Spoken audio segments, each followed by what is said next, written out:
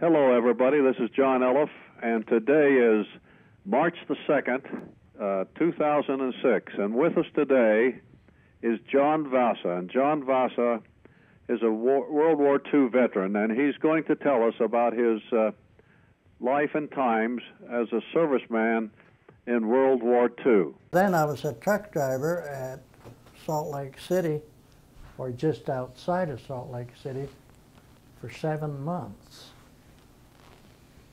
I did various truck driving jobs, but it was basically a job from roughly 8 to 5, or if we was working the night shift, it was from 5 to 7. But it was just an ordinary job. What were you hauling? Just everything? We hauled everything. We hauled troops from Union Station to Kearns, which was about 15 miles. We hauled groceries from Ogden, Quartermaster Depot. We hauled troops to the rifle range at Fort Douglas. I also drove an engineer truck for 2 weeks. It was various duties. It was interesting duties. So how long did you do that? It was 7 months that I was there. 7 months. And then what did they do to you? Then they sent me to post headquarters to take a battery of tests, and nobody seemed to know what all these tests were about. And I was the only one taking them. And when I got done, I asked the sergeant in charge, what's it all about? And he said, darned if I know, but you can go to any school in the Technical Training Command that the Air Corps has. And so I went back to barracks, and about 2 weeks later, they called me up to headquarters and interviewed me for the Army Specialized Training Program. Another 2 weeks went by, and I was sent to the University of Utah, which was when we got to Mount Standish. We spent about a week getting more shots, getting the last of our equipment, and life-saving drills. We loaded out of Boston Harbor in the afternoon. The Red Cross donut wagon was there. The band was playing. We got on the ship, and I was assigned to F deck, which was the farthest hold forward and down as deep as you could go in the ship. And the bunks were about 18 inches apart, and they were 5 high.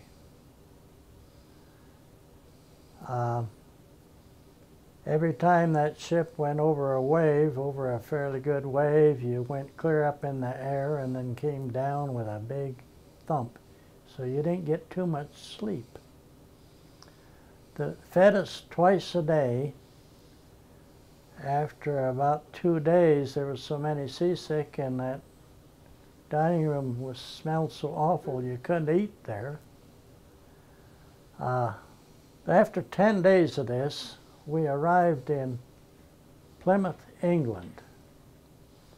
We unloaded, took a train to a town named Dorchester, England.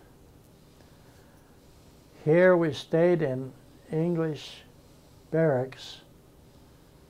They were small, basically hutments. This was in October, and it was chilly, but the only stoves these things had in them was about the size of a 10-gallon cream can. And burned briquettes that didn't start burning very good and then just kind of smoldered along.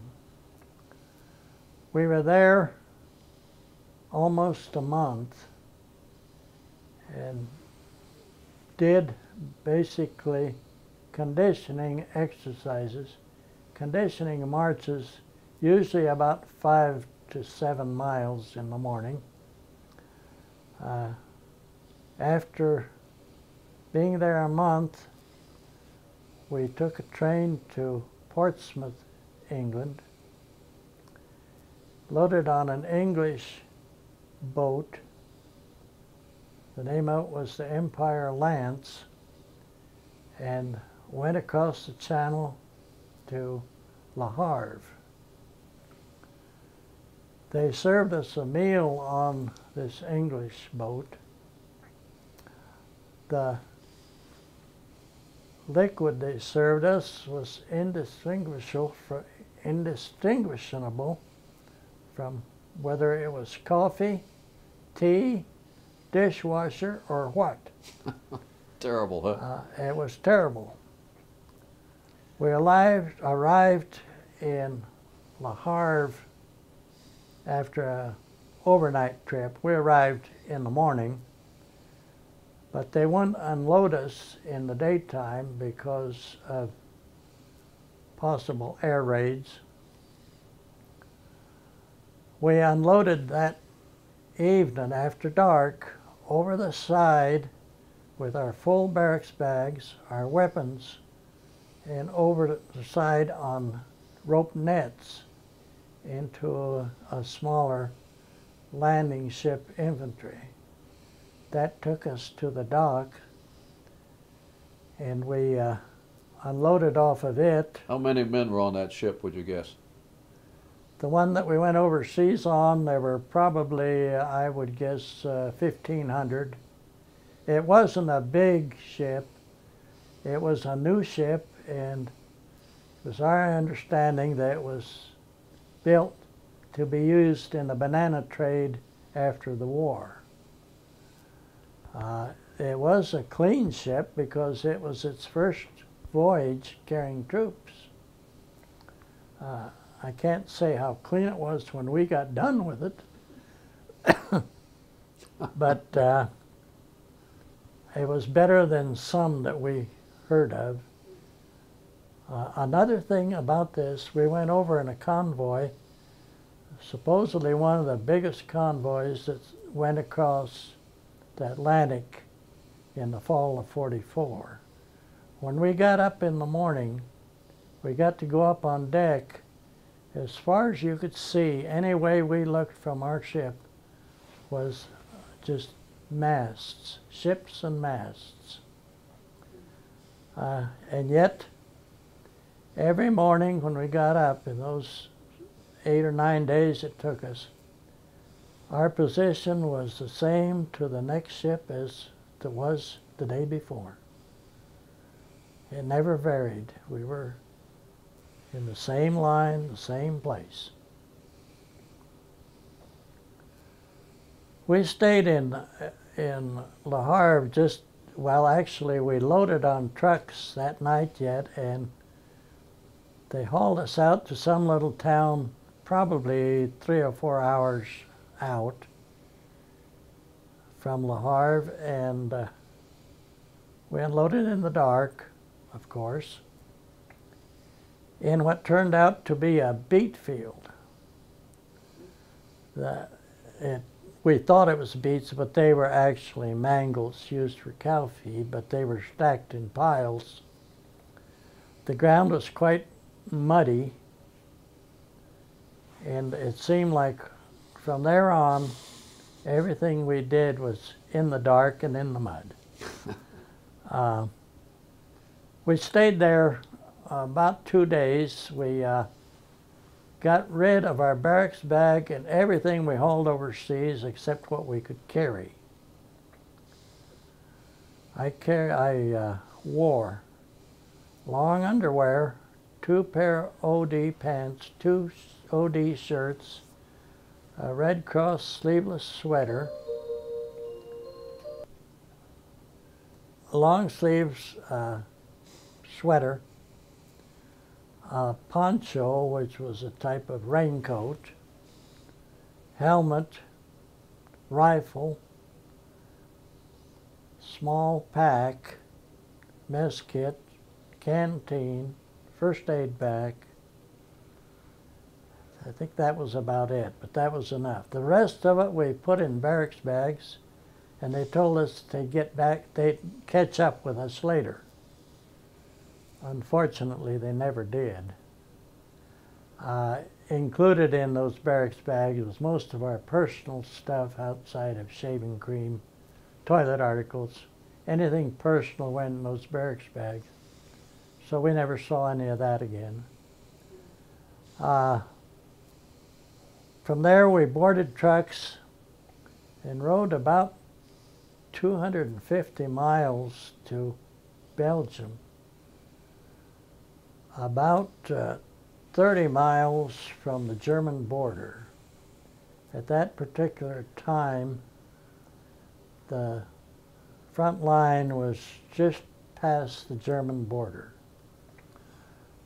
We unloaded again in the dark, in the rain, and put up our tents, stayed there a couple days, and then we were to move up to the front lines. The trucks came to get us, and it started to snow. It was about an hour's ride, or a little better, to where we were to get off the trucks. By the time we got to where we were to unload, there was probably 4 inches of snow on the ground. And it was a heavy, wet snow. Our first duty, I'll go back a bit.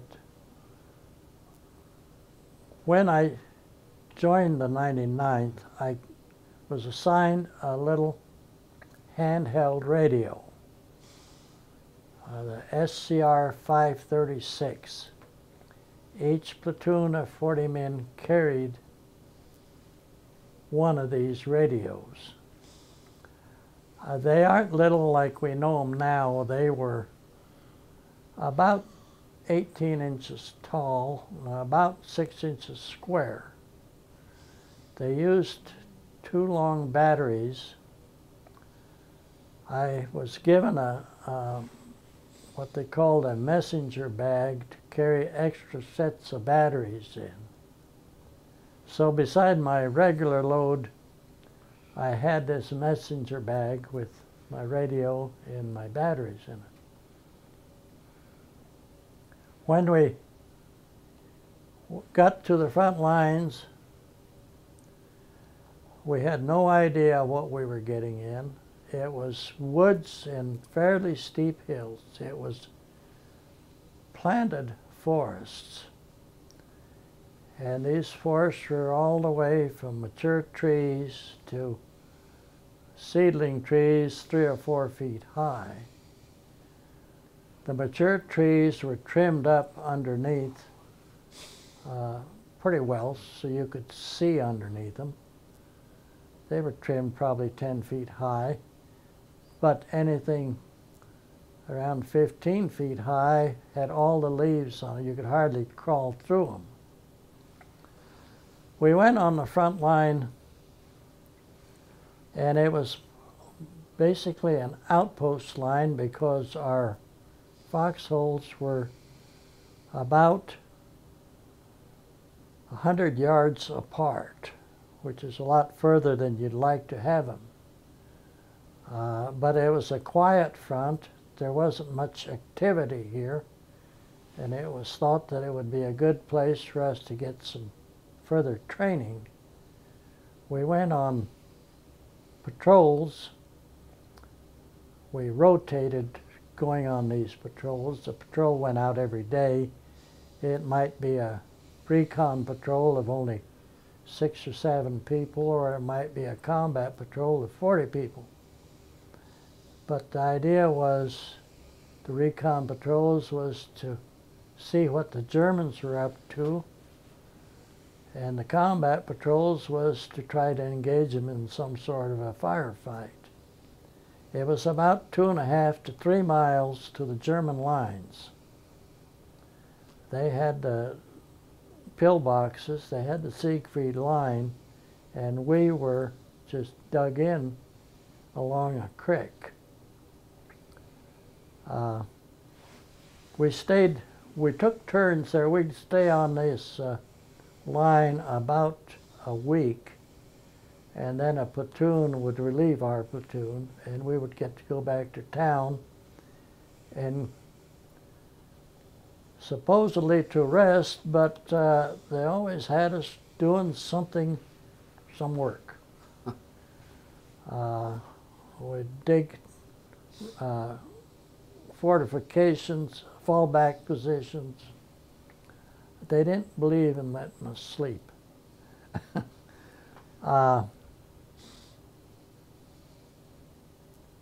This went on for another month. We rotated back and forth. I think we rotated a couple times. Then our company, our regiment, was to attack in conjunction with the 2nd Division to capture some dams that had to be captured before the Army could continue. We were loaded in trucks and moved about 23 miles or so, and prepared to attack these pillboxes on the Siegfried line. We moved out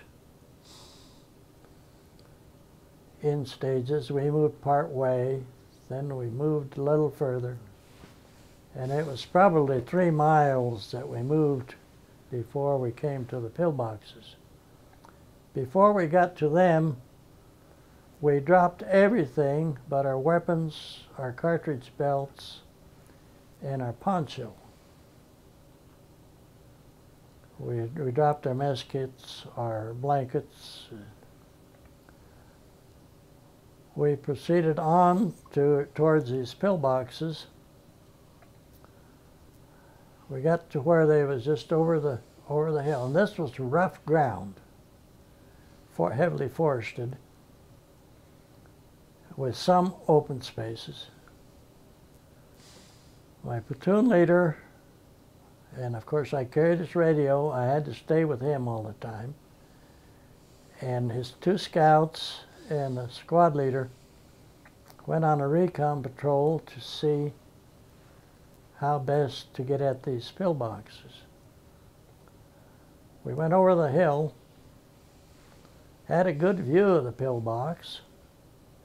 It was pretty well overgrown, and decided, well, we got to get a little closer.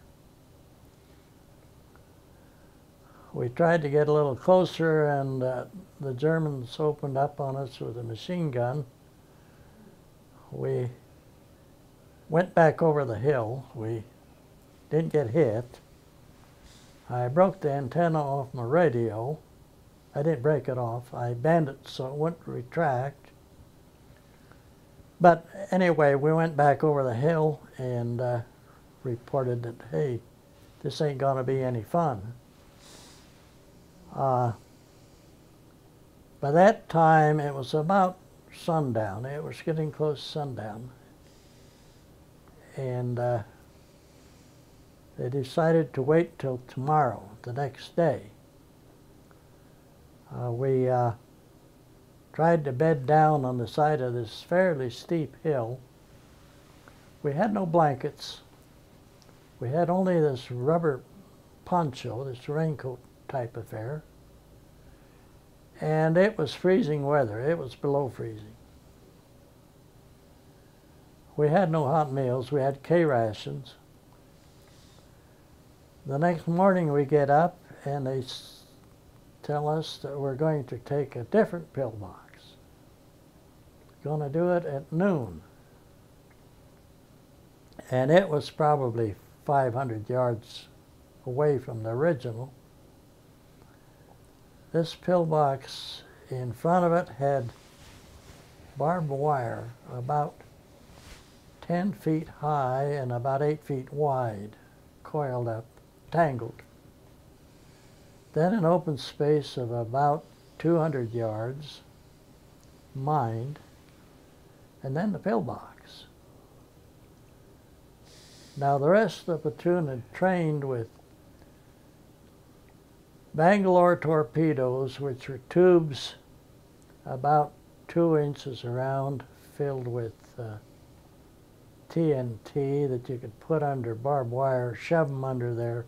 They came in 5-foot sections, and you could connect them together and set them off and blow a hole in the wire. We had a flamethrower, a portable flamethrower. We had satchel charges, which were 50-pound packets of TNT in basically a satchel type deal. We had pole charges that were 50-pound TNT on about a 10-foot pole. The idea was that would blow the doors or the embrasures of these pillboxes with these when you got close enough.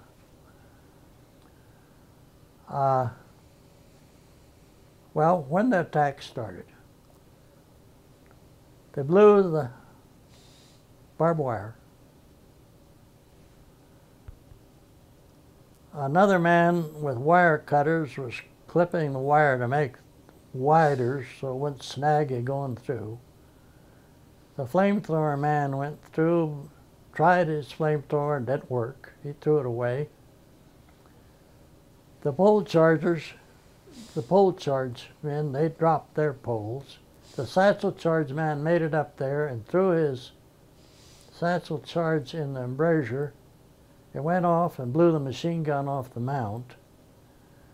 The Germans, in the meantime, the rest of us came up.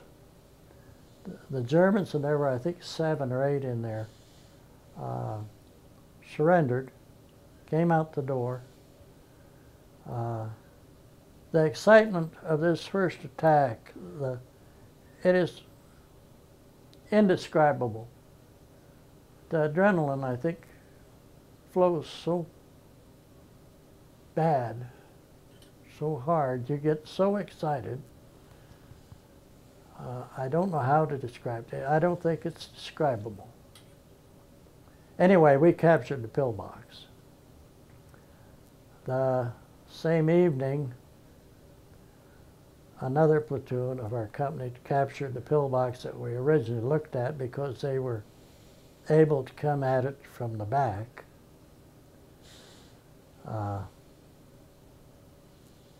We got to stay in that pillbox that night. Our platoon, because we captured it. Company headquarters, the first sergeant tried to stay in it, but the commanding officer says, no, we capture it, they get to stay in it. You go out in the woods. Fair enough. First sergeant was very unhappy. He went on sick call, and that's the last we ever saw of him. The next morning, no, I'll take that back. That night, the engineers carried TNT into this pillbox. These pillbox walls were 8, 10, 12 feet thick of concrete. They carried TNT into this pillbox that made a stack about 5 foot tall and probably 5 foot square to blow this thing up. The next morning we heard that the bulge started. We heard that there was a heavy attack to our immediate right, and we were to pull back. So we started walking out of there. We was probably a quarter mile away when this pillbox blew, so we never got to see the results of it. But I made a pretty good noise. I bet. We retreated, and I probably shouldn't use the word retreat. We fell back to new positions because the Army never retreated. And we kept digging new positions. Basically small slit trenches. We weren't seeing any enemy, but we were getting these reports of heavy fighting to our right, and we could hear a lot of artillery fire and small arms fire to our right. We kept retreating by steps, usually about, I would say, 500 yards, and kept getting these reports of German patrols in the vicinity of 40-man combat patrols, 50-man patrols. We never did see them. This was pretty scary because the reports we were getting on our radios and not knowing what was really happening and knowing we were going backwards did not sit too well with us. Nothing we could do about it. The next day we again pulled back some more. The platoon leader and I went to company headquarters. We were called there, and they told us that our platoon would probably have to aid the regiment to our right. We were to get ready to get into some pretty rough combat there. While the lieutenant was talking to the CO, I was looking around in the area. I was carrying an M1 rifle at the time, and it was quite heavy, quite awkward to carry the radio and the rifle. And besides, my rifle was all dirty and pitted. There was a tent abandoned by some service outfit that had probably 100 rifles in it. I was going to take one of them, and then I thought, oh, maybe they disabled them, I better not. Another tent had Christmas mail in it, Christmas packages that was abandoned. It was about a 10 by 12 tent, and I would say there were Christmas packages stacked about 2 feet deep across one end of that, abandoned. Since we didn't have to attack, we got the order again that we would move out, but we had to destroy everything that we couldn't carry, which included the company jeep. The infantry company only had 2 jeeps. That's all the transportation they had. I remember the executive officer of the company going over to this company jeep while we were still there, opening the little toolbox and taking out a quart of whiskey and saying, "I'm not going to let him have this." And he took and broke it over the back of the jeep. And then they set the jeep on fire. We did. We walked out. The battalion, in fact, there were 2 companies of us. After dark, off to our left by less than half a mile, there was the biggest tank fight, tank fire, buildings burning, cattle bawling, small arms fire that I've ever seen before or since. It was the biggest 4th of July celebration I ever saw. The Germans had patrols all over, and they would fire off flares, white flares, that would light up the area just like daylight. Our orders were, when a flare went off, to stop dead still, because if you stood still, most likely you wouldn't be seen as if you moved around. We walked till about 11 o'clock, got to where some of our people were digging in a line. We're told that we weren't supposed to come out, to go right back in. We turned around and we walked back in. It was our understanding then, when we went back in, that we were cut off. We couldn't find our original holes that we came from because it was so dark in that forest that the only way we could keep track of each other was to hang on to each other. The lieutenant and I scraped away a few pine needles, threw down our ponchos, and we were so tired we fell asleep. The next morning we woke up way before morning with an artillery barrage that seemed right on top of us. It wasn't, it was close. It was our own artillery and supposedly filling a gap to keep the Germans from getting to us. We stayed in that position all day. That night we finally moved out. We walked about 10 miles to get out to the town of Elsenborn. We got out about 3 o'clock in the morning, dark, artillery firing, our own artillery firing around us at the Germans. We thought we was safe. We lit up cigarettes. We didn't worry about fire. We was home free. Unfortunately, that was not the case. The next morning, we did get a hot meal, the first one in about 3 days. But no sooner did that meal get fed than German artillery started dropping on us.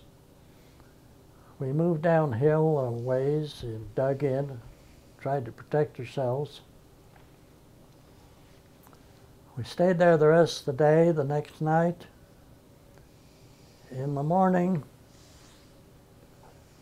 about 10 o'clock, the mess sergeant brought us a meal again. Our line of holes was right next to where he set up the chow line, where he set up the Marmite cans. We got to eat, but some of the troops behind us were still in line when German artillery started coming in. Our holes were not very deep.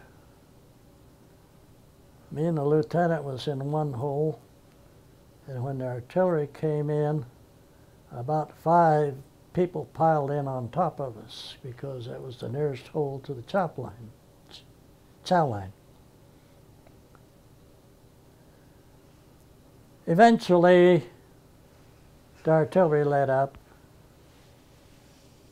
The one thing I would say there, about 150 feet, less than 200 feet from us, was an American artillery piece firing at the Germans, 105. Those boys never hesitated. They never let up. They never took cover. They kept firing away. I have to give it to the artillery. They did a job. Break. We went back from these positions into the town of Elsenborn. We moved into a schoolhouse. The town itself was under heavy artillery fire. We stayed in the basement for a part of the day. Then we moved out to be a reserve for some other troops. We walked probably 5 miles. We get out to the woods, and we were to wait there for the 9th Infantry Division troops to come in. We were in fairly mature woods. The Catholic chaplain came out, and of course we were spread out 5 yards apart, scattered over this probably 2 acres. He said Mass for us, and then we went on, after the 9th Division troops came down the road, we moved to an open area and dug a series of holes in reserve backup troops for the front line troops, about probably a half a mile behind the front line. We stayed in these positions over Christmas and over New Year's, I think to about the 6th of January of '44. We couldn't move in the daytime without drawing artillery fire. We got Christmas dinner. It was plentiful, but it was stone cold. We got New Year's dinner. It was plentiful. It was stone cold. We got Christmas mail, the first mail that I had gotten since about the 10th of December, or that any of us had gotten. But it was a lot of Christmas packages in this mail. In the situation we had just been in and the situation we were in, the presents, some of the presents we got were, to say the least, hilarious.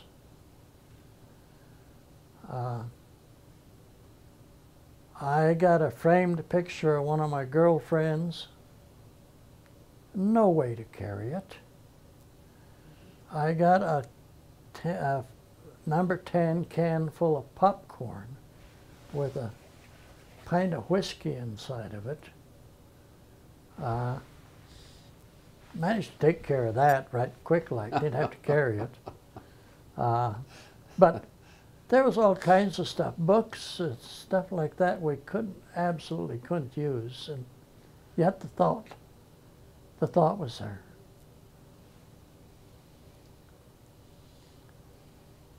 We left there about the 6th of January, snow on the ground, and the snow on the ground started about the 15th of December for us. And we never was out of snow, but it got bad in January. We moved to a front line position where the Germans were in the woods about a half a mile away from us, and we were on a bare open hill, dug in holes. We couldn't move in the daytime at all without drawing sniper fire. We received harassing artillery fire. You never knew when you was going to have artillery fire coming in on you. The snow got deeper and it got colder. We were dug in these holes. I never shaved, and none of my platoon that I was in shaved or took a bath, got a chance to take a bath from the 1st of December till the first week in February. We burned gasoline. Our platoon would get a 5-gallon can of gasoline and a 5-gallon can of water. And it would also get loaves of bread from the quartermaster bakery. The platoon sergeant would divide up the bread, slice it up for each squad, half a loaf or however. At the time we were on this position, where our full strength of the platoon was about 39 men, we were down to 18. We had lost men. We had lost 2 killed on the pillbox thing. We had lost about 5 wounded there. We had lost people with trench foot, frozen feet, frozen hands.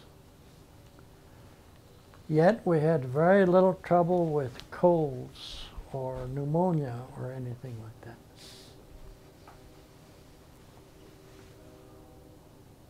Want me to continue? Yeah. We stayed there most of January. The snow got deeper, got drifts actually, 3 or 4 feet deep drifts. The platoon had to send out patrols, not very often, but about once every 3 or 4 days you had to send out a reconnaissance patrol to try to figure out whether the Germans were still there or what they were doing. It was dangerous stuff. It was night patrols mostly. We moved out of there about last week in January and went into a reserve position for the 9th Division. In the meantime, other troops had been attacking the Germans and getting rid of the bulge, the area that had been captured by them. We had one final small attack to go on there. By that time, the ground was thawing, the snow was melting, the water was running everywhere. We used weasels, tracked vehicles. The medics used them for evacuation. We had a horse and a sleigh when the snow was on the ground to haul supplies down from the town of Elsenborn. When we moved out of there, after that attack, and that attack went well, we attacked to our original positions where we first moved to Germany. The Germans had used our holes in our big dugouts that we made for warming places. They used them for shelters for their horses. So they had manure in them. We moved out of there and we moved to the town of Hollerath, which was on the other side of the Siegfried line. The pillbox, that was just inside the German side of the pillboxes. These had been captured by other troops. We run patrols, again, basically recon patrols to see what the Germans were up to. We received artillery fire, but we were in towns and in buildings, so we did manage to stay halfway warm. From there we went back, supposedly this is about the 6th or 7th or 8th of February of 45. We were to go back for a rest. So we walked about 10 miles and rode about 5 miles in trucks to a little town. But we were happy.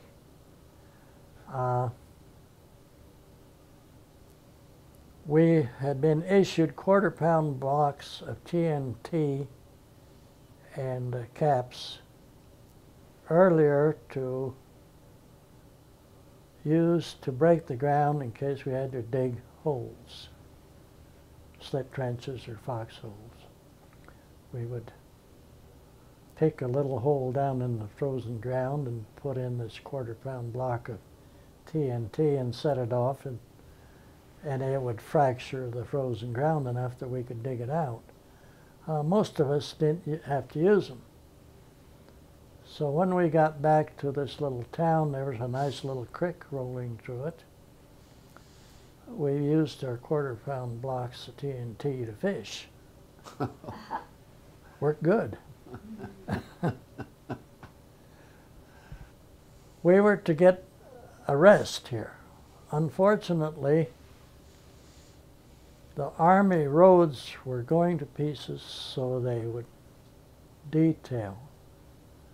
draft 20 or 30 of us at a time to go demolish buildings or help the engineers demolish buildings for rubble to fill potholes in soft spots in the road.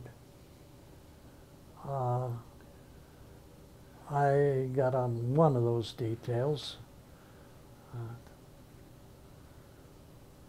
you have to understand that manpower was plentiful and machines weren't, so you loaded bricks into trucks by hand, or you went to the quarry and loaded rocks by hand for them to, the engineers to fill the potholes. It wasn't our idea of a rest. But we did get back to a rest. Further back, we stayed in a little town with civilians in their houses. These were Belgian civilians. We got to take showers. We got 3 hot meals a day.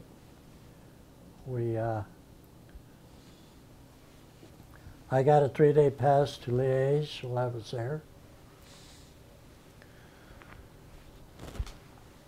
Break. When I got back from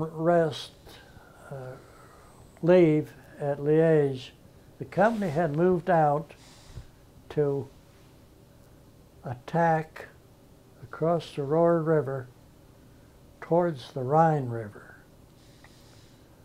When I caught up with them,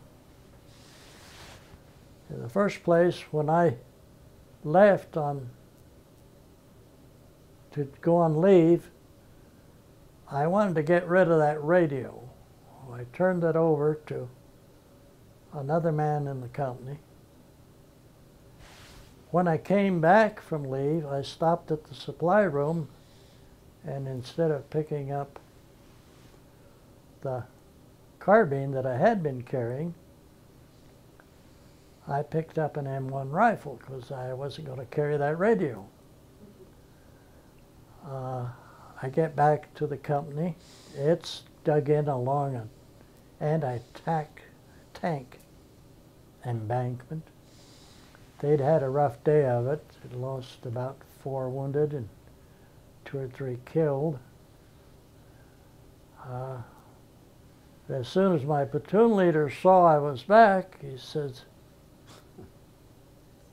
"Why aren't you getting the radio?" "I don't want the radio." "You're going to carry the radio." And he used a lot of obscenities referring to the man that was carrying it. Don't know anything about it. He says, "You got to carry it." So I was stuck with that radio the rest of the time. I did manage to get rid of my M1 and get the carbine back, though.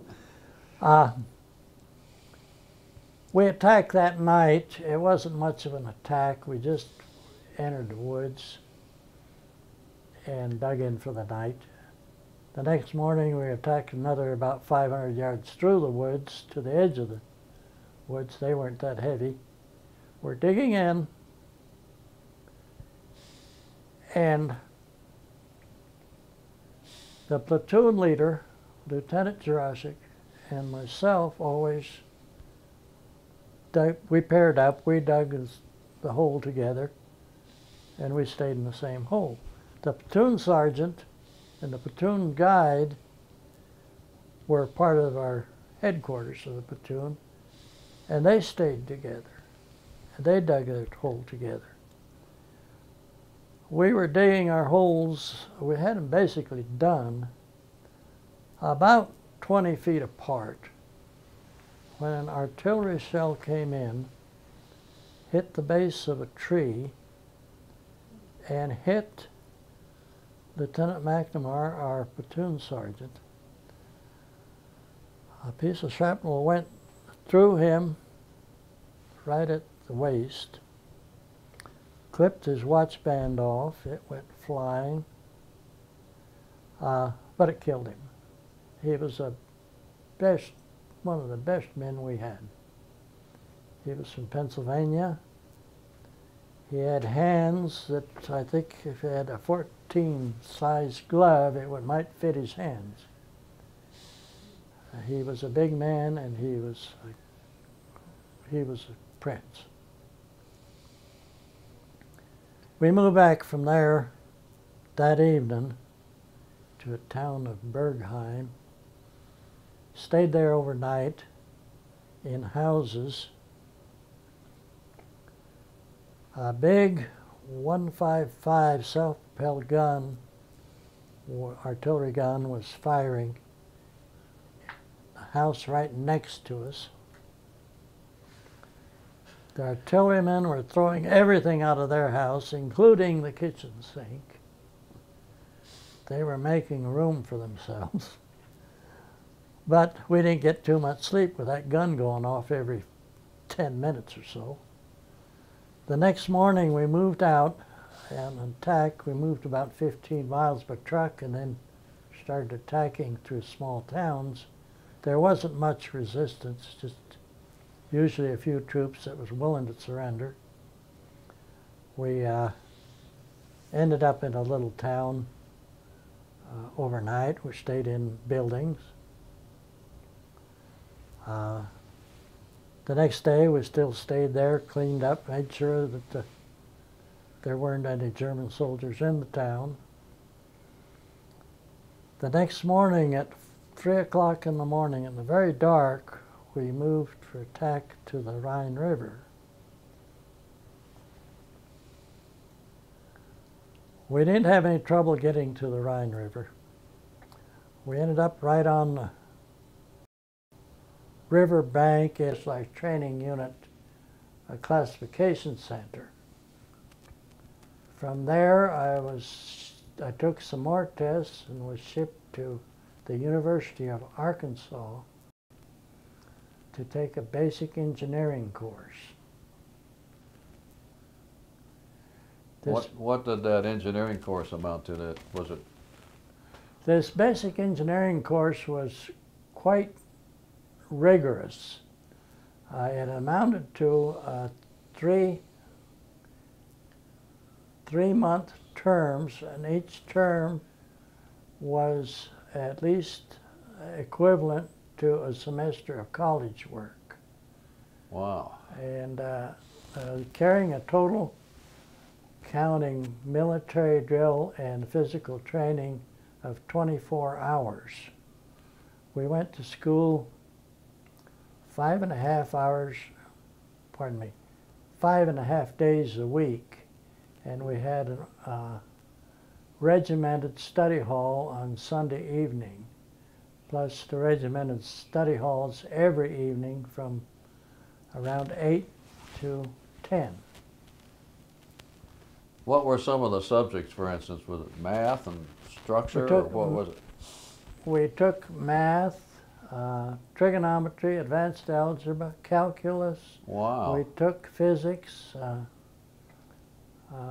We took chemistry, both organic and inorganic chemistry. We took basically familiarization courses in English, history, and geopolitics, geography. You just went to college. Yes, we did. It was a civilian thing. Only thing was, it was pretty regimented, at least at the University of Arkansas. Yeah. So you were there, how long was that? I was there from June of 44 to June of 43 to March of 44. March of 40.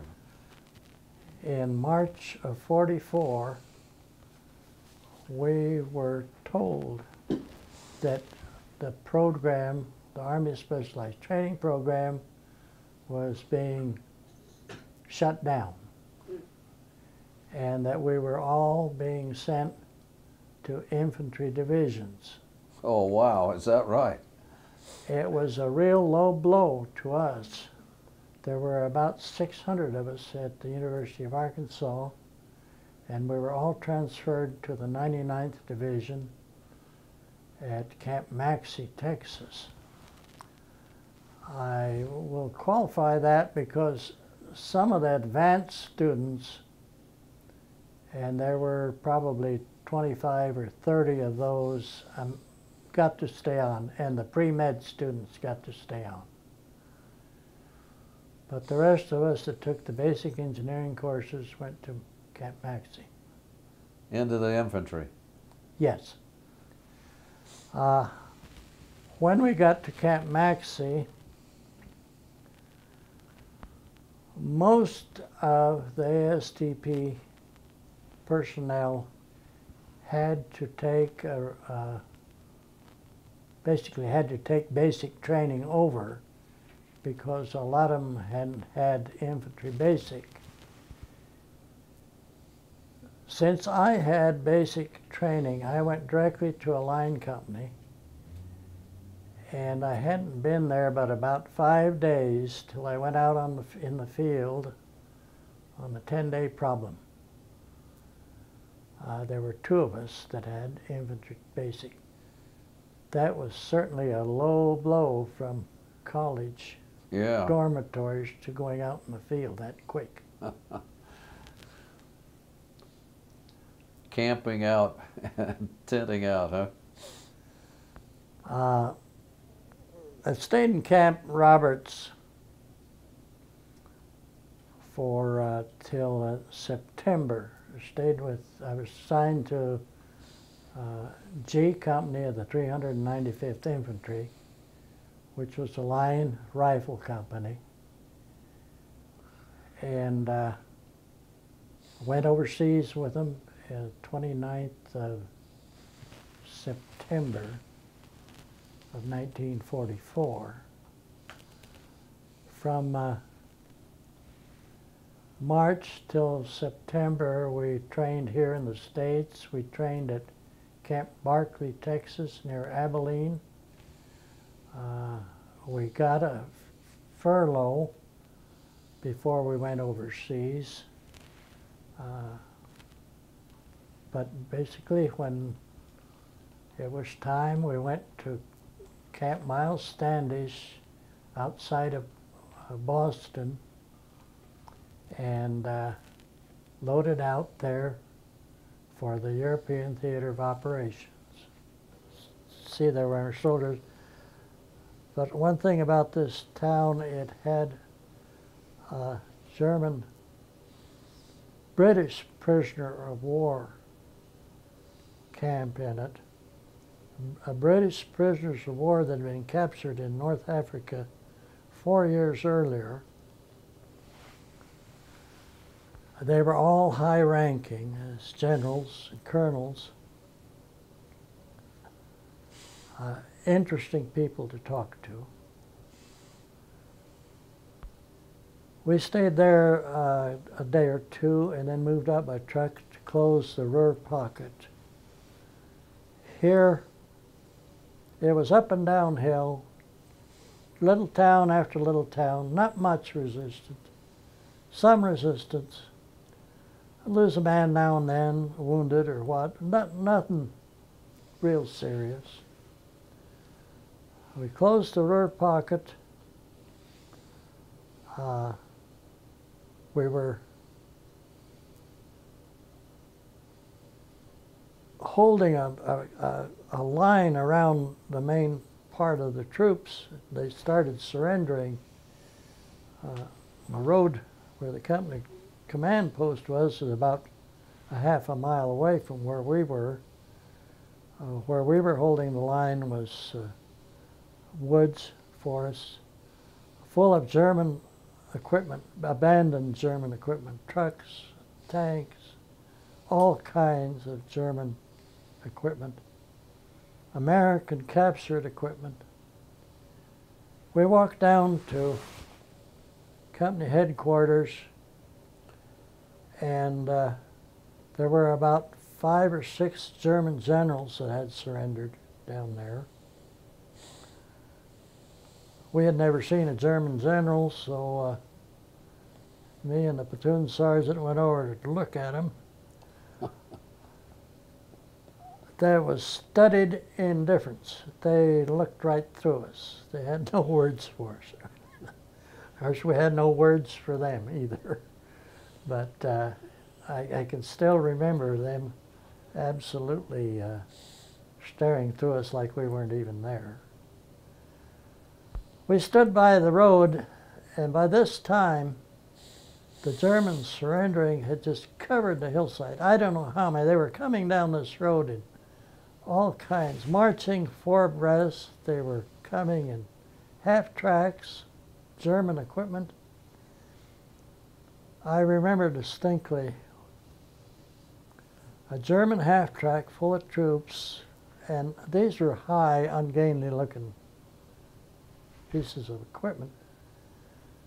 The troops were singing. The driver was driving with one hand and waving a wine bottle, that they were on their way to surrender. We stayed there in that town. We moved into a town, and another soldier from platoon and I went and scrounged out a couple of Ford 1.5-ton trucks, German trucks. The next morning we were moving out to the Third Army. It was about a 330-mile move, and they let us take our trucks.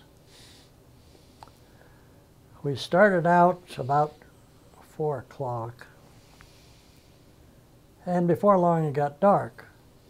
Well, it had 2 problems. The executive officer, he was a first lieutenant, decided he wanted to ride in a cab with me. And the other problem was, ahead of me, up the convoy line, was a captured 4-ton engineer truck. Now on this road that we were on, it was up and down hills. This engineer truck would go like the devil going downhill and then have to gear way down to go uphill. Well, you can imagine what that did to our convoy. It was just like an accordion. We were either going like a bat out of hell or practically crawling. In the process, sometime towards midnight, I got sleepy, and the lieutenant said, "Oh, I drive." Okay. So he got behind the wheel, and I got in the passenger seat and went to sleep. Before daylight, he woke me up. "You better drive. I don't have any brakes." Fine, in a convoy without any brakes? So anyway, I took it. I could stop it by gearing it down, and managed to stay with it till daylight. We stopped for breakfast, and then we abandoned the truck, and I had to ride in the back of a 6x6. But we went to a little town north of Nuremberg. It was a nice drive. We drove that night with headlights because the German lines were way out away from us. We stayed in this little town. It was one of the dirtier little German towns I was in. It was in this town that the company medic brought me my Purple Heart that I had received, or I got wounded back the 15th of March. And he brought me the orders, and I looked at him, and I was cleaning my carbine at the time, and I had some choice words for him bringing me that at that point in time.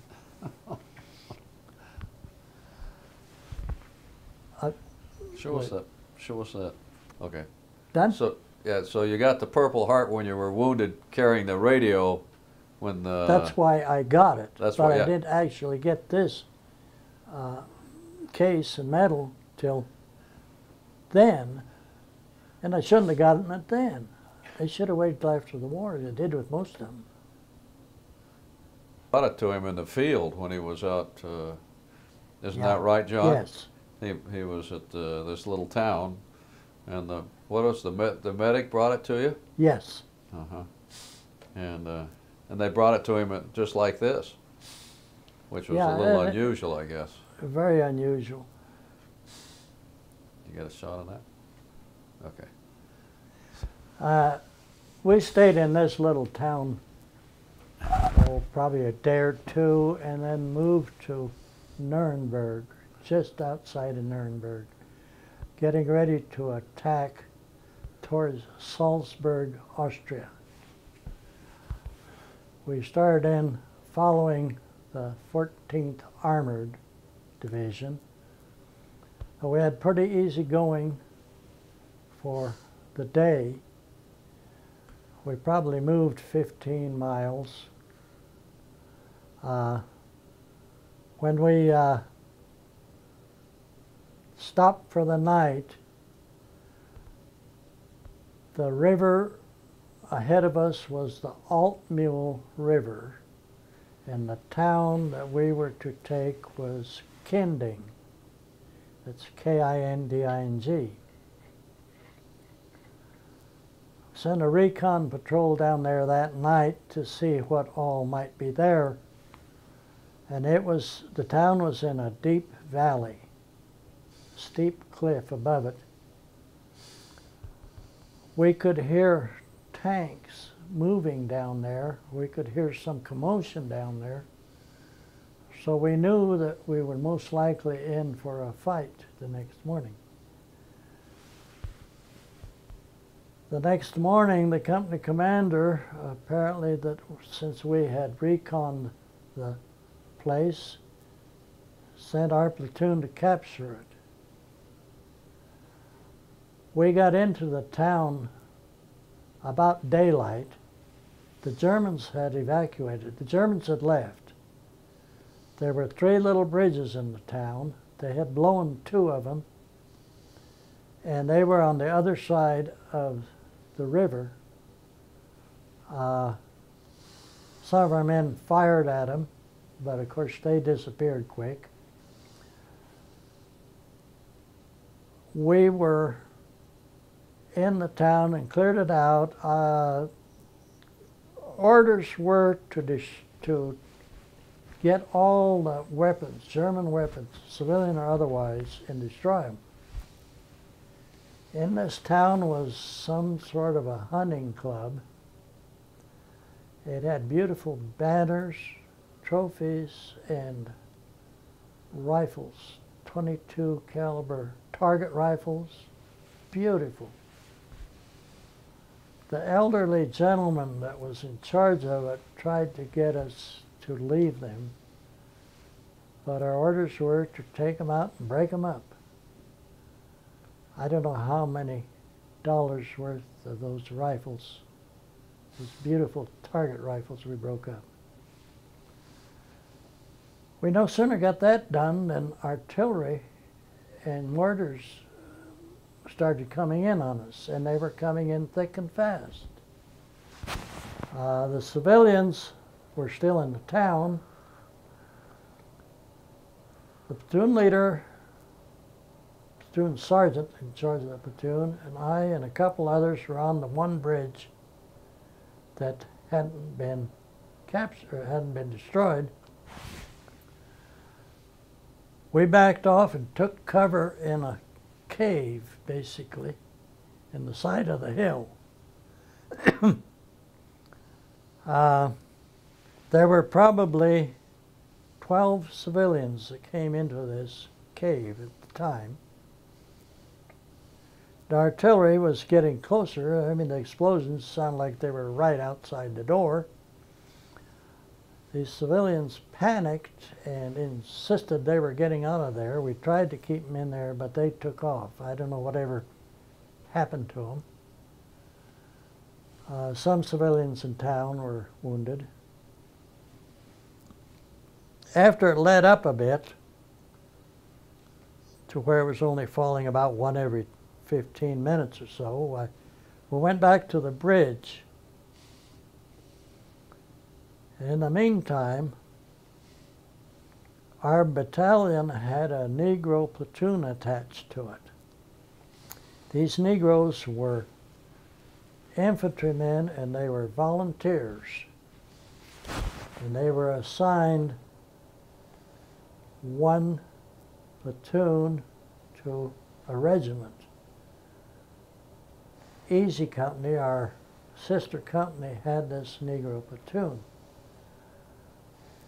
These Negroes were to take the wooded ground across this creek. They were strung out along the creek right next to our bridge. And those gentlemen actually talked themselves across the creek. It was something to watch, those colored people talking themselves across that creek. But they showed no fear.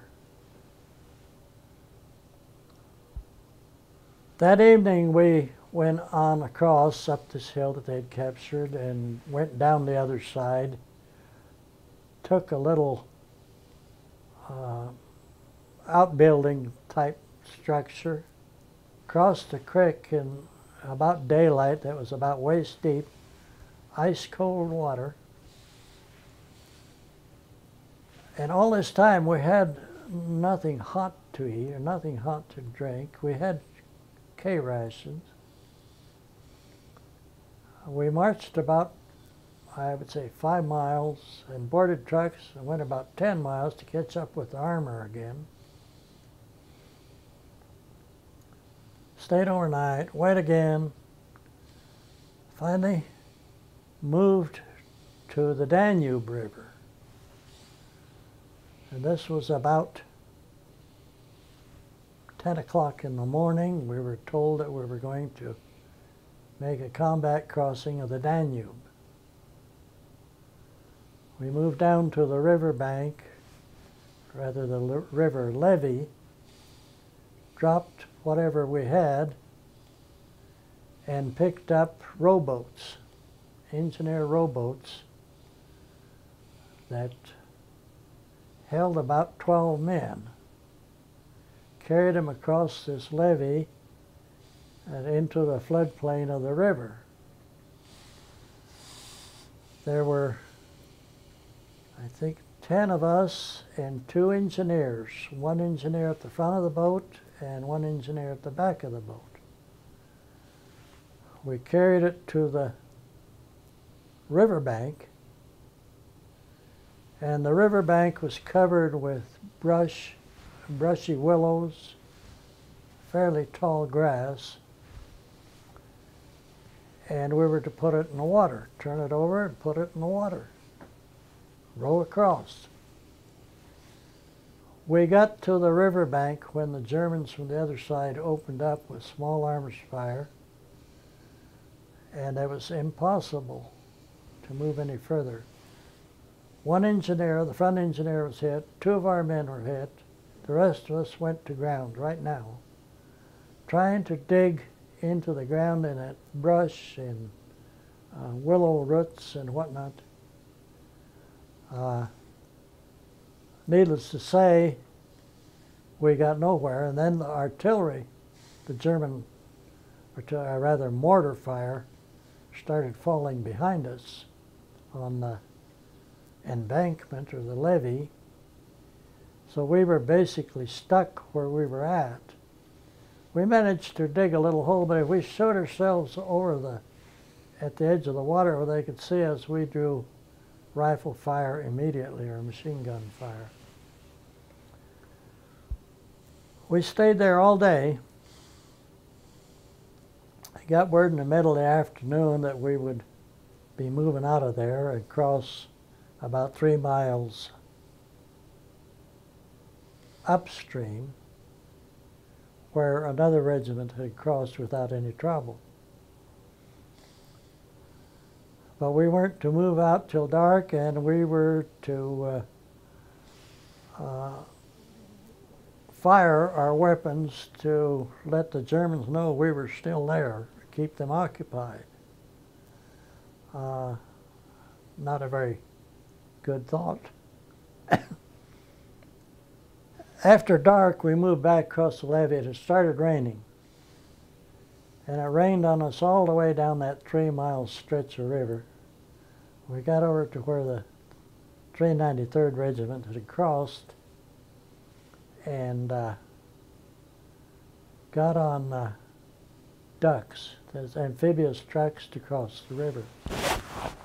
We got across the river, and then we turn around and we go back to clean out the Germans that stopped us from the other side. So there wasn't much rest. We had tankers and TDs helping us, and the Germans that were opposing us here were mostly young kids with a few old men. And I mean kids 15 and 16 and 17 years old. But they could fire a rifle. The tankers and some of the battalion intelligence people, I think they were from battalion, that came in with the tankers, were slapping and beating these poor German kids around. The kids were bawling. They should have never been soldiers to start with. But that's war. We rode out of there, walked and rode. They'd walk 5 miles and ride 10, or walk 10 and ride 5 to the N River. Most of this ground had been captured by other troops, mostly armored divisions. There wasn't any fighting on it till we got to the N River at Moosburg. Moosburg was a big German PW camp. It had a lot of our people that were captured in the Bulge in it. They were liberated. Buddies found buddies there. We stayed in the town for a day or so and then crossed the N River on a weir, which is a low dam, a divergent type dam, and attack a town named of H. It was about a mile of flat ground to it. We didn't receive much fire till we got into the town, and then received artillery fire, time fire, air bursts. That was our last attack.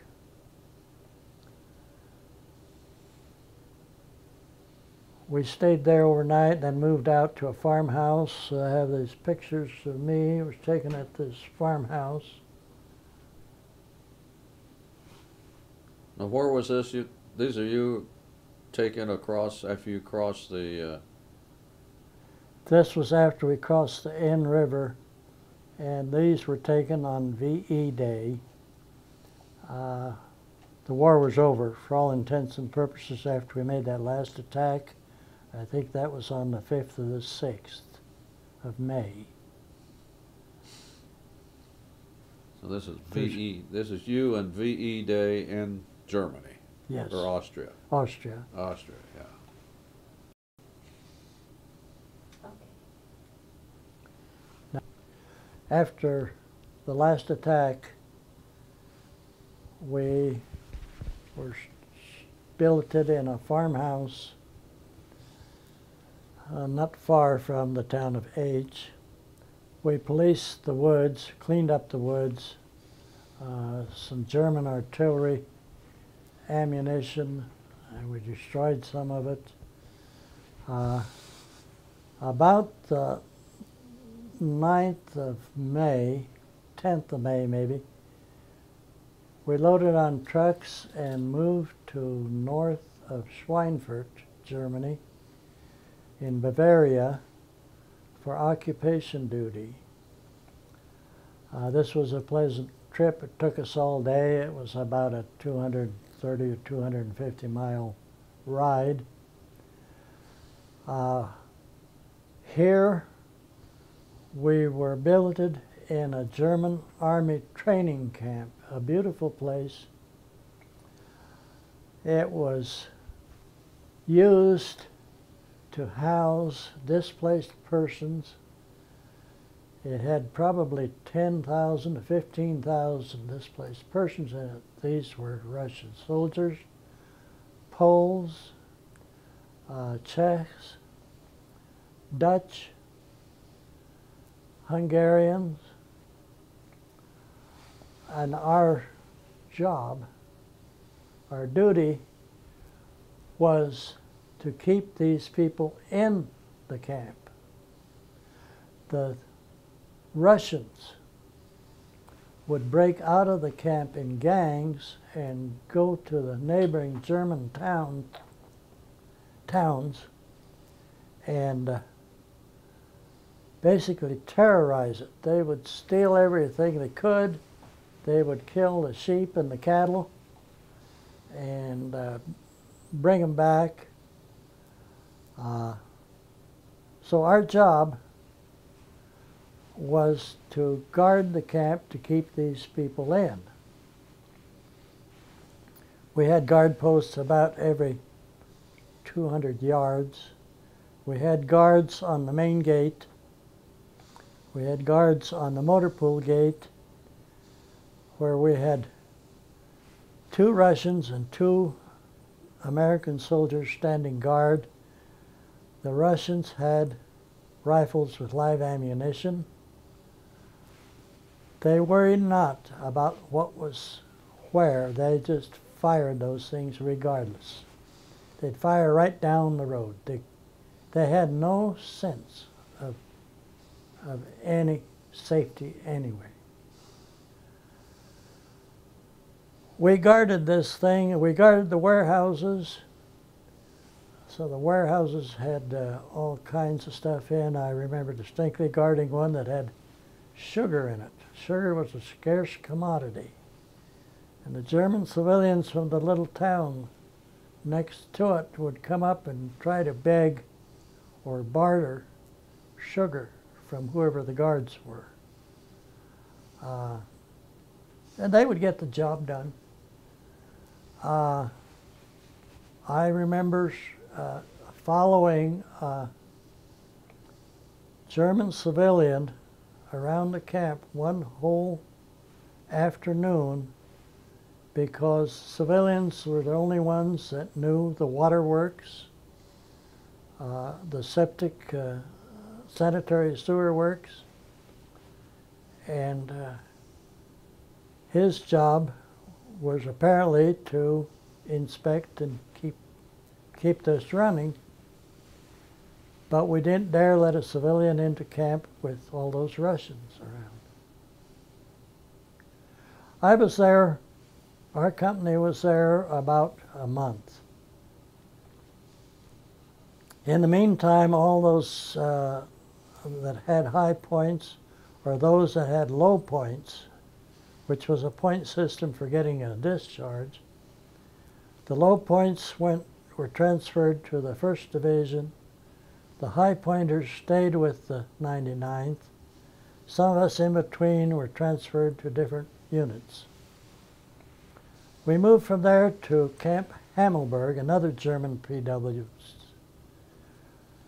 I knew I was going to have to leave the 99th, so I talked the company clerk into finding me a cushy job somewhere. He said, yeah, I'll do that. He came in one night and he said, I can get you on as a truck driver in the 83rd Division. Okay. So I transferred to the 83rd Division back in Austria. I come from G395, I go to G331, which is a rifle company.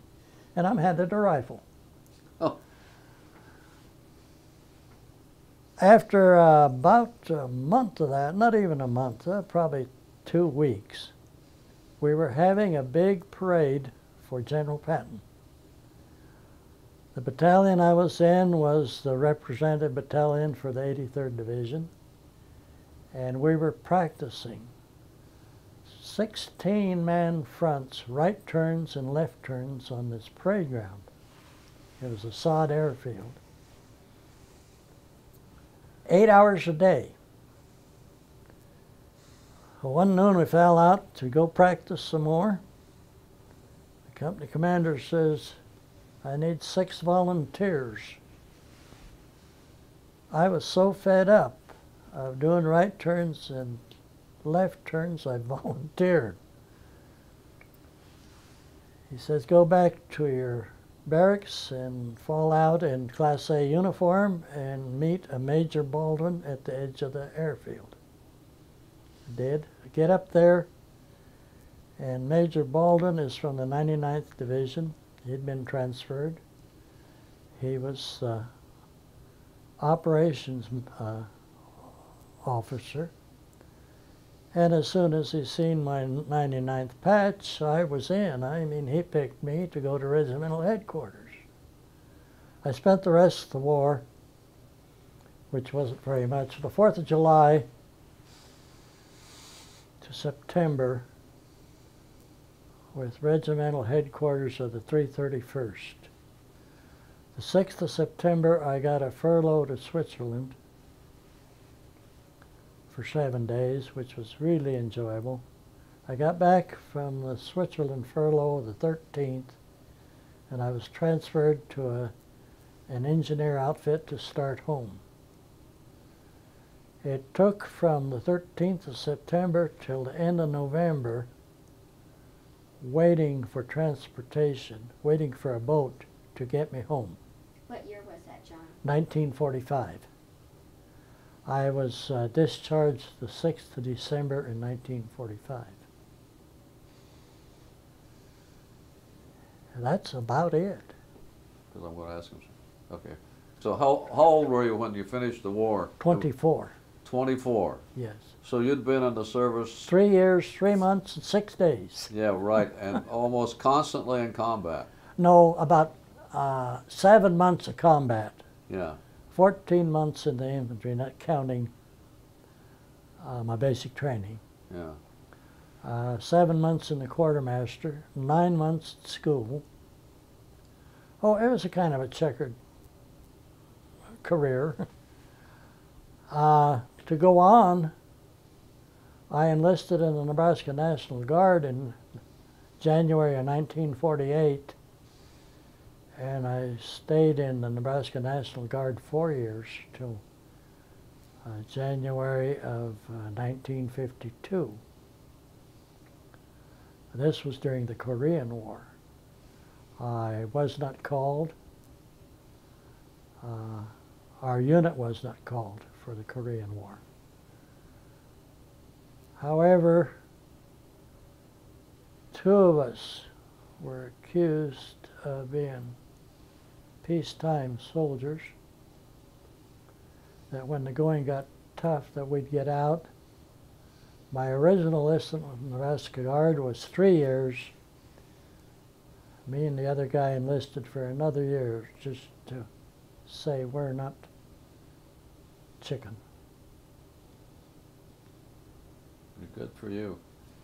Let me ask you, what's this star? Was that What's this medal here? this Bronze Star? The Bronze Star, yeah. Yes, right. Now, and that's it's with it. Let me take my, I should explain my yeah, combat infantry badge. Yeah. Let me do that Okay, first. you got that. Can you, oops, I get it right side up here for you. Now that's a combat. Combat infantry badge. Right.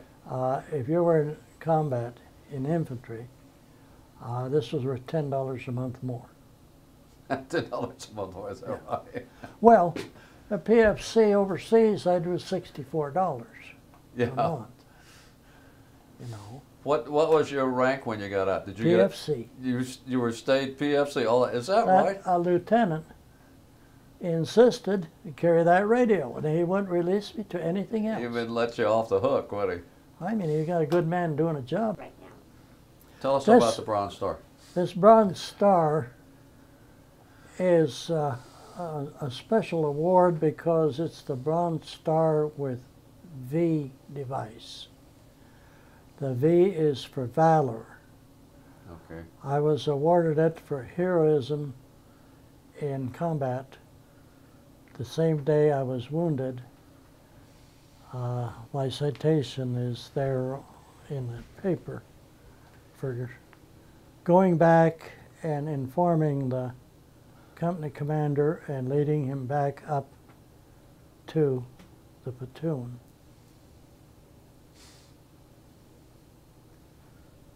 Yeah, do you want me to read them?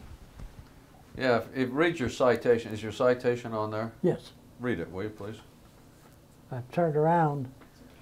I hope you can see it. Private First Class John J. Vasa, 3745-6088, 395th Infantry, United States Army, for heroic action in connection with military operations against the enemy on 15th of March 1945 in Germany. When attacking the town, the platoon in which Private Vasa was radio operator was hit by fierce resistance. Twice the radio he was operating was knocked out of his hands by small arms fire, and he received shrapnel wounds in the hand. Disregarding his wounds, he dashed into the town to his platoon and found that the platoon leader was wounded and the platoon suffering many casualties. He received permission to go back through the sniper and machine gun fire to inform the company commander of the situation. The daring initiative shown by Private Vasa led to the eventual routing of the enemy and to the capturing of the town. Entered military service from Nebraska. In combat. Okay, go ahead.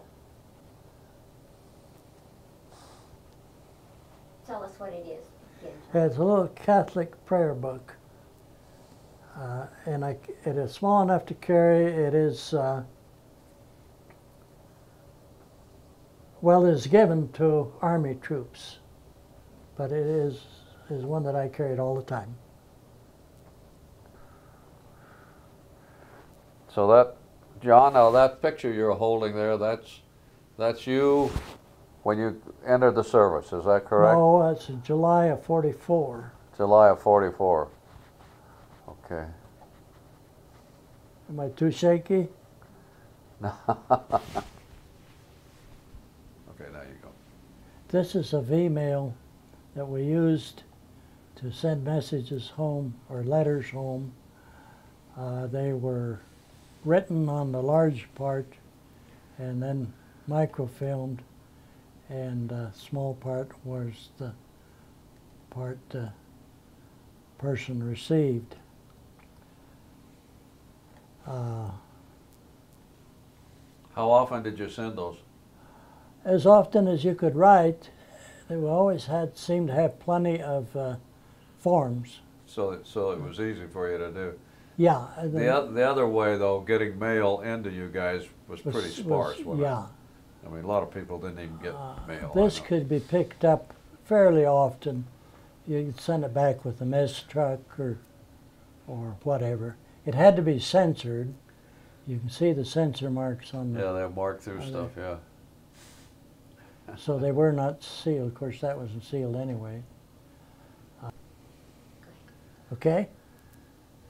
This knife is a German official civilian knife, probably carried by a German Nazi official to show that he had a position in the German civilian government.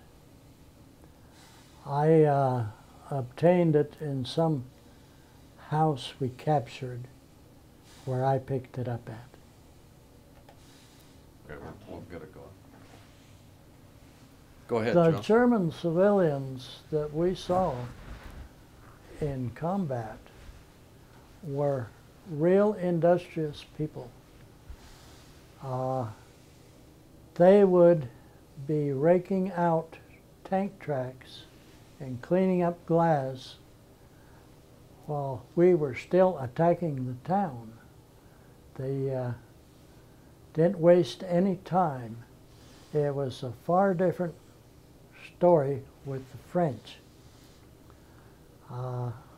As late as October, when I was in the camp getting ready to come home in France, there were towns that weren't cleaned up yet. It was a real difference. The mess halls after VE Day, we generally used German prisoners or Russian soldiers or Russian displaced persons for kitchen help. The garbage line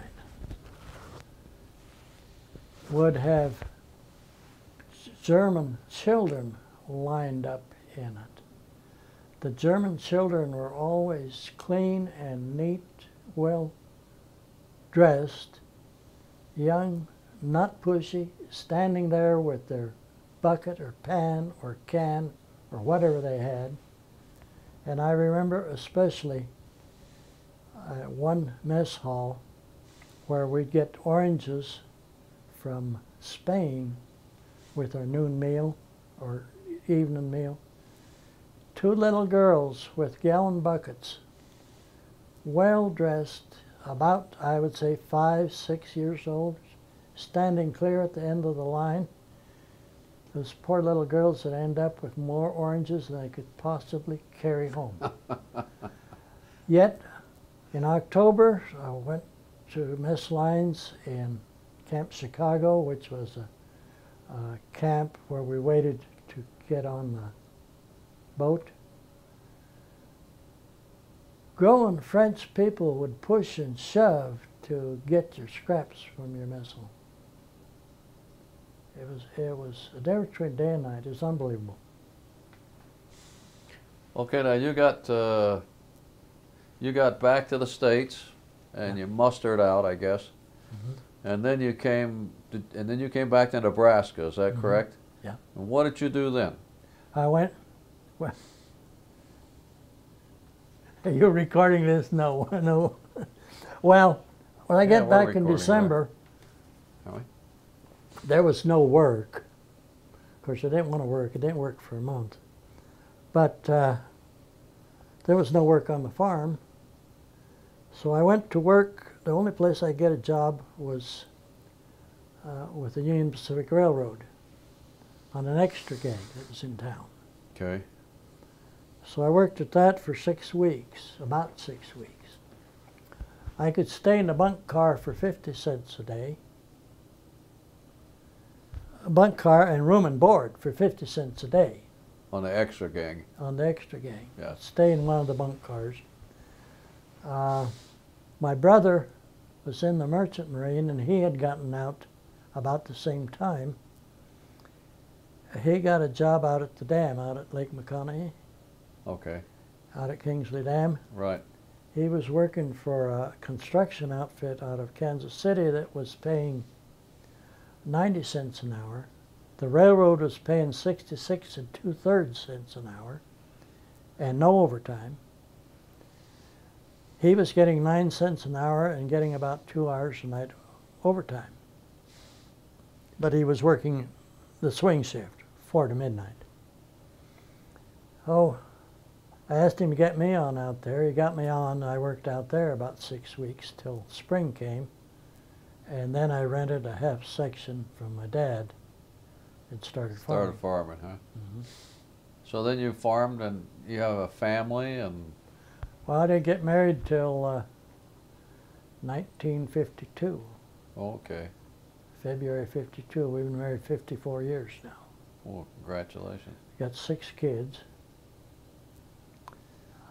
When did you move over here? When did I lose it all? Last month or so. No. When did you move? When did you move to Colorado? Oh, well, originally I was farming with my brothers in Ogallala. Okay. There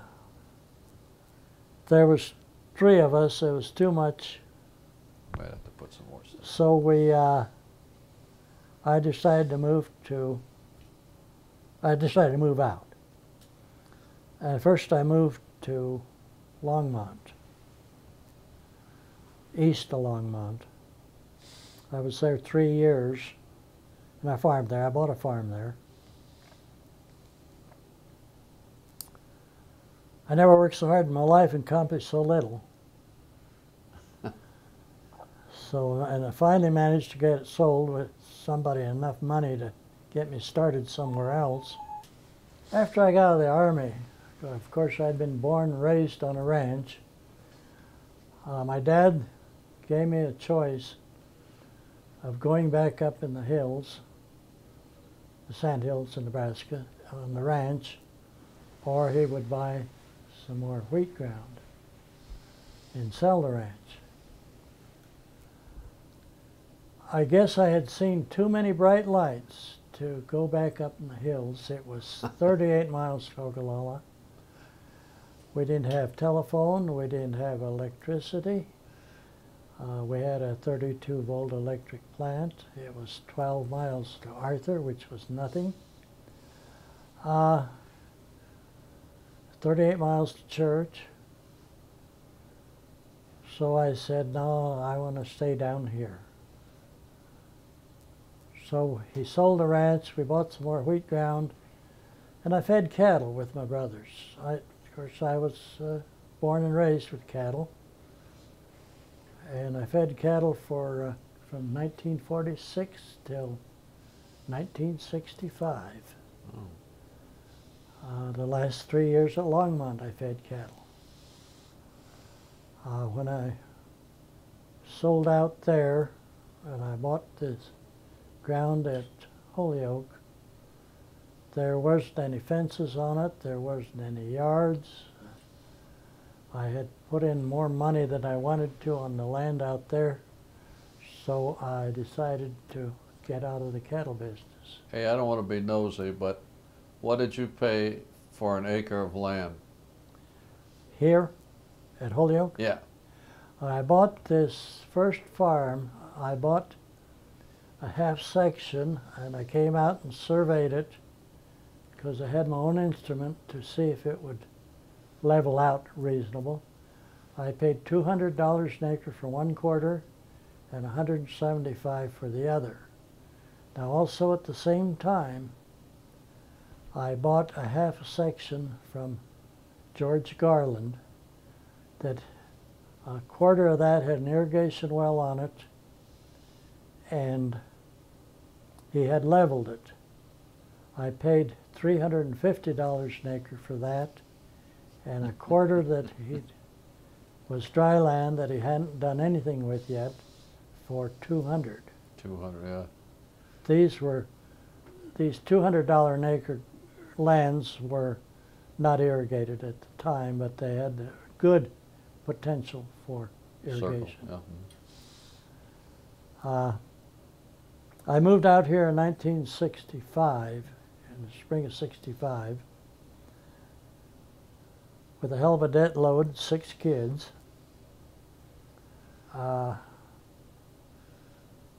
We couldn't afford much help. Lil learned to do a lot of things that she never thought she'd learn how to do. We had our fun. But I think anybody that started farming in those particular times and with the way the prices went for the next 15 years, unless they really flubbed it, they couldn't help but make it. And you could buy a gallon of gas for under 20 cents, diesel fuel for under 15. You know, your expenses was way down there. yeah. We were, I think in 1967, I got $1.10 a bushel for corn. I sold corn this last fall for $1.83. Yeah. And the prices just haven't kept up. You know that as well as I do. Take a postage stamp. Yeah. 3 cents to 39 cents. But it's now land is selling real good. A 1/4 out there the other day, irrigated 1/4, sprinkler on it. 355,000. Yeah. $1,000 a throw. Well, no more than that. 2,400 and some odd dollars Yeah. an acre. But again, like Lil and I are retired, we're living out on the farm, but there's no way really that we can unload it without taking a real beating. I mean, Yeah, that's take right. You're going to 50%. have such capital gains, it'll Yeah. kill you. That's right. My one boy basically went broke farming last spring, had a sale, and by the time he recovered his depreciation and everything, why, it took about 30% of it. Oh, yeah. So I don't know. We've enjoyed life. We've had a good life. We've got a good family. We don't have anybody in the pen. We don't have anybody divorced. And what else can you ask anymore? So tell me, you got 6 children, and tell me a little bit about those. So they, The oldest one is my stepdaughter. okay. She is 56 years old. She lives in Wichita Falls, Texas. Her husband is a computer programmer at Wichita State University. She works for a chemical outfit, head bookkeeper, does all the ordering and stuff. My oldest son basically went broke at farming. He moved to Salem, Oregon. He works for West Coast Beet Seed. Some way or another, when he was a little kid, he got impregnated with a beet seed up here, and that's all he knows is beets. But anyway, he's basically a field man. He's in charge of all the test plots that the different sugar beet companies send to West Coast Beet Seed to develop. Oh, okay. He does all the test plot work. He doesn't do the harvesting. All the bookkeeping on replicated plots and all that development stuff. The daughter, Lisa, is moving to Helena, Montana this week. She went to work for the old Kansas-Nebraska gas company at Yuma. She got a divorce. She went to work for Kansas-Nebraska at Glenwood Springs when they took over Western Gas. She worked for them in Aspen. The reason she went there, because she was the only one that Western Gas didn't know cans method of operation, or their bookkeeping, meter reading stuff. She eventually got transferred to Lakewood, to KN headquarters. She went to night school, college, got her degree in business administration, computer programming. She worked for KN till she saw the handwriting on the wall and got out. She was getting about $60,000 a year there. She went to work for MCI. Of course, you know where they went. They went belly up. Then she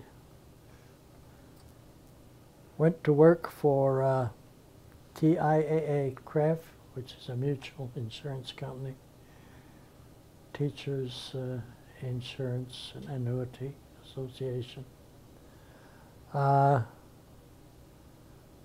She was a computer programmer there. She didn't like the work, so she quit. She raises cats as a hobby. The kittens that she sells bring $500 a piece. She's moved to, she remarried. The man she married is originally from Montana. He went to work for the state of Montana, and she's gotten a job with the state of Montana now.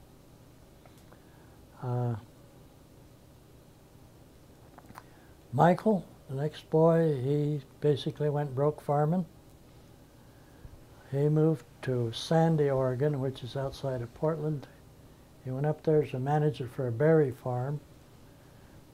Stayed there a year and didn't like it. His wife is a beauty operator. She got her own shop up there, and he's got a real estate license. He's selling real estate. Pat went broke. He's working for a farmer south of Holyoke. His wife works for the school system. Phil is the only farmer I got left. He farms, I don't know, I would say probably 3,500 acres, about 1,200 acres of beets, about 1,200 acres, 1,500 acres of beans, and about 2,000 acres of corn. Wow. And then he was doing some custom work, dryland wheat, but I think he gave that up this year. He has 3 full-time hired men, way more equipment than I even want to think about. He borrows way more money than I want to think about, too. And that's basically the family. Lil and I still live on the farm. My hobby, I guess, is, if any, is I am right now president of the 99th Infantry Division Association, which is a veterans outfit of the 99th Division. We have about 2,500 members. We have an annual reunion. I'm president for this coming term.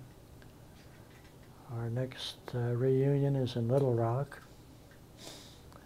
My other hobby is groundwater. I was on the Groundwater Commission, Colorado Groundwater Commission, for 13 years. I was chairman 6 years of that time. And I still take a real active interest in water. Good for you. And that about does it.